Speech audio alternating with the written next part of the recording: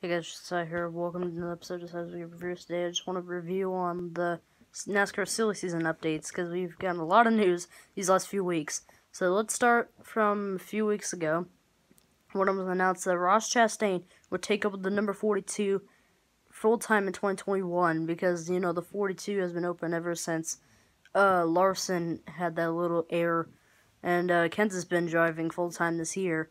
And we didn't know who was going to drive the 42 in 2021, but it's going to be Ross Chastain, and I'm really excited, and I know Chastain's going to do really well, and I feel like Cindric's not going to go to the Xfinity Series, but that's for that's for a little later in the video. We'll talk about that a little later, but yeah, Cindric's not going to go to the Xfinity Series until 2022.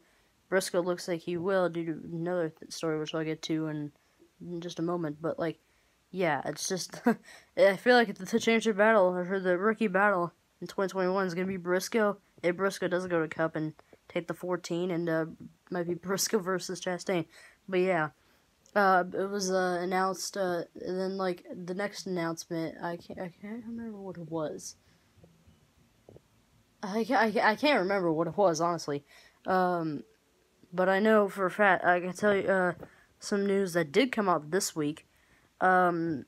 So it was announced that DiBenedetto will return to in 2021 and 2021, or the 2021, and Cindric will run some select races and then go full-time in Cup in 2022. So yeah, just noted on that. And then also Daniel Suarez is going to go to the number 99 for I forgot what team it's called. It starts with a T and I forgot what it was. Terminal? I don't know. That's 100% not correct, but that's just the best guess I have. And also, oh yeah, I remember a few weeks ago. That's what I was wanting to know. Michael Jordan and Denny Hamlin are gonna start gonna start a team together, and they're gonna have Bubba Wallace as a driver. That's been announced for a few weeks now, but like, jeez, it was just so like Michael Jordan. You guys know how Michael Jordan and Denny Hamlin have been best friends. I think they have been playing golf together, and they've been best buds and stuff. And you know, Michael Jordan has been a good fan of NASCAR. You know, he's done basketball in the past, but he does have some NASCAR in him. So he does have some NASCAR in him, and he really enjoys Denny Hamlin. But I don't like Denny Hamlin. I'm sorry out there to Michael Jordan, but I like I've said before, I don't like Hamlin. I don't care what you say. I don't like Hamlin after everything he's done. It's not working out for me. But also another big storyline that came out actually yesterday. It was announced that Clint Boyer is going to retire after the 2020 season, and then he's going to move to the Fox booth. It is sad to see Boyer go. It's unbelievable. He only has 10 career Cup wins, and right now he's in a must-win to try to make it to the round of 8, and it looks like it's not going to happen. So yeah, this is so now from now on, the rest of the remainder of the 5 races left in the season. Man, there's only 5 races left in the NASCAR Cup season. Man, this year has gone by fast, and good that this is going by fast. Like legit, like everybody, we can just get out of 2020. We only have like almost 2.5 months left. We only got 2.5 months left to go. Can we do it? We cannot after this year. And the election's in a month, and Donald Trump versus Joe Biden. I don't know. I could look at it. Anyway, we're not gonna talk about the elections. That's for a different argument. But anyways, back to NASCAR. If I can remember. Oh yeah, I was talking about Clint Boyer. Yeah, Boyer.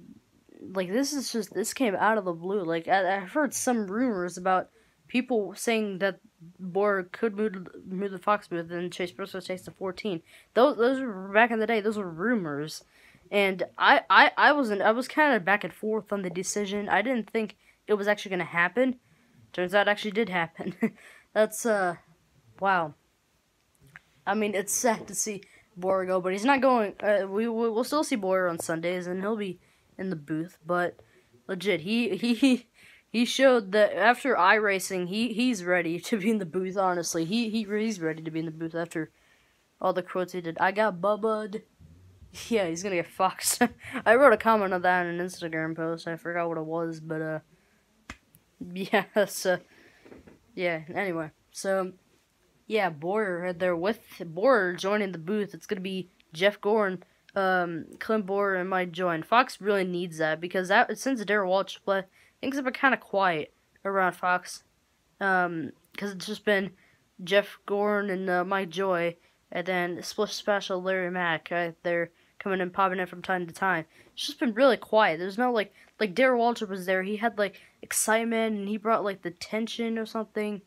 I don't know if that's how I would have put it. But then ever since Darrell Walsh left, things have been kind of quiet. But with Boyer joining, that's going to really spice things up a little bit on the Fox side. And people have been saying Fox is better than NBC, and I'm one of those people that say that Fox is better than NBC. I don't care what you all say. Fox is better than NBC. And actually, a lot of people say that. I don't know why I even said that. But anyway, this is definitely going to help Fox and Boyer joining. But is it going to be a little too much? Because we know how Clint Boyer is. He's probably one of, if not the funniest NASCAR driver ever. Probably Noah Gragson probably be a close second. I mean, Boyer and Gragson, they're kind of...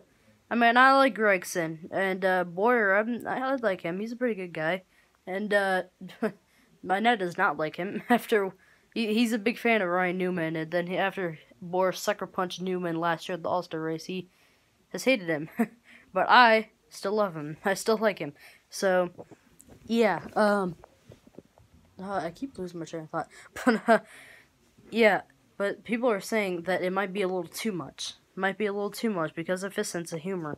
Now, honestly, I could see that happening. I could see maybe a bit too much, but I know when he's in the booth, right there, he'll make jokes from time to time, but he doesn't make, I feel like, since he's in the booth and since he's, like, actually gonna speak a lot on TV, I don't think he's gonna make as much jokes as he would as if he were a driver, and I feel like legit, if it's people saying it too much, I don't know, I honestly don't know about that at all.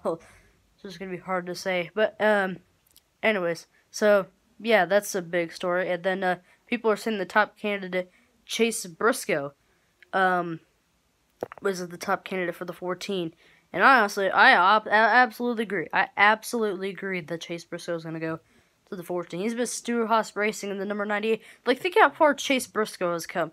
Like, legit, in 2018, he was running the number 60 part-time, which is, my opinion, the most cursed car that they had no choice but to shut it down after 2018, because it was legit the most cursed car ever. It never, ever finished the race. It always wrecked. It was Ty Majeski, Austin Cindric, and Chase Briscoe. Two of those names, Cindric and Briscoe, in 2020, they are dominating the Xfinity Series. They are legit the big two in the Xfinity Series after being in the most cursed car in the number 60 along with Ty Majeski. Like, I don't know. Anyway, I was talking about Chase Briscoe. Then Briscoe went to the 98. He got a win at the Roval in 2018 in the 98.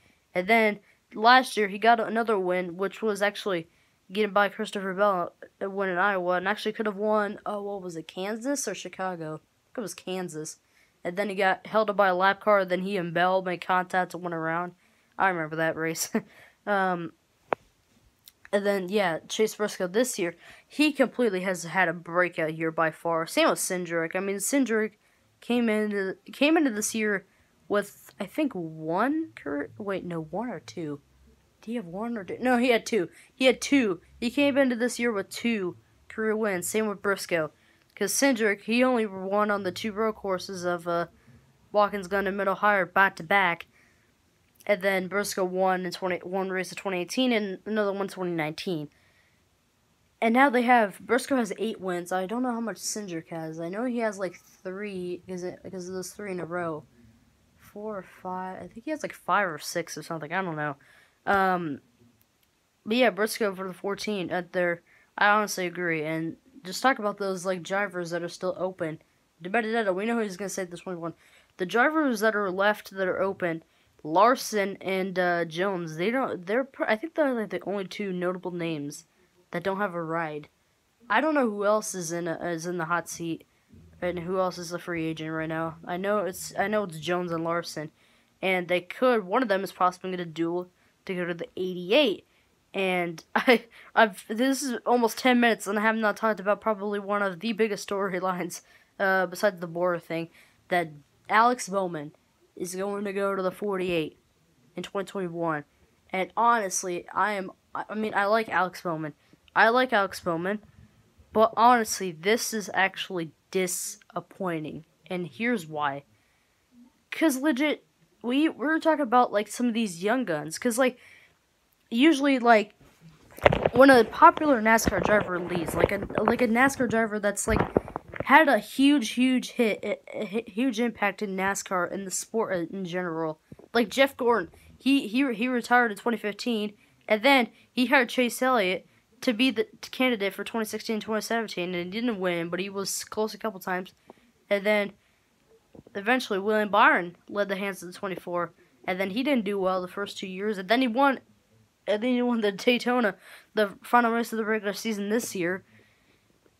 And he's finally, well, he's not quite where he was as he was racing in trucks and Xfinity, because trucks and Xfinity, he was dominating those, and he won the championship in Xfinity in 2017, and then it came into 2018 and we didn't have anything. Same for Bubba Wallace, like, he went to the number 43, the car of Richard Petty, and he also he's completely flopped. But Bubba Wallace has actually had probably one of his best years. Actually, scratch that. This is by far Bubba Wallace's best year. And I'm not counting 2018, where he finished second in the Daytona 500, led laps, and then last year, when he finished third in the Brickyard 400. This year has been a big year for Bubba Wallace. Like, about everything. About, since, like, All Lives Matter and Black Lives Matter, like, Bubba Wallace has made a huge impact in NASCAR. He has gained a lot of fan support, including me, obviously, and he has actually done pretty well. Remember, at Talladega, after the noose thing happened, Bubba Wallace got out there and led some laps, and same thing last week at Talladega. He led some laps. Daytona, he led, like, a lap and was actually close to winning that race, and actually could have honestly won last week's race at Talladega if it weren't for, who bumped him in the wall? I think it was Logano who bumped him in the wall, and then if he didn't wreck with his fishing buddy Ryan Blaney, then actually, are they fishing buddies? I know they're buddies, but I don't know if they're fishing. But no, that's Newman and Shrek. Sorry, I got that messed up. But they're still buddies. Like, Bubba Wallace actually could have possibly been in a position for his first career win, and Bubba Wallace has actually not been in a position to win at all. Like, coming to this year, I don't think he's ever been in a position to win. But this year he's been like the restricted play tracks. He's starting to be definitely the best at the restricted play tracks. Because leading laps at Talladega, like, I think he led a lap at Daytona or something. And then he led some laps at Talladega, and he actually was closest he's actually come to winning a Cup race. At least I think. I don't know. I'm not, excuse me. I'm not counting the 2010 Daytona 500 where he finished second there. Because he wasn't even, I mean, he was in contention, but, like, he didn't, like, make a charge. He wasn't in contention to win the race. And Talladega last week, he certainly was. And, I feel like I'm missing one more story. I talked about Bubba Wallace, and, I think I got distracted. I was talking about, Alex Bowman. You had all these young candidates, like Jones, Larson, and then you had people like possibly Briscoe and Gregson, but then they all got rides. And then we're thinking, oh, it's down to Jones and Larson.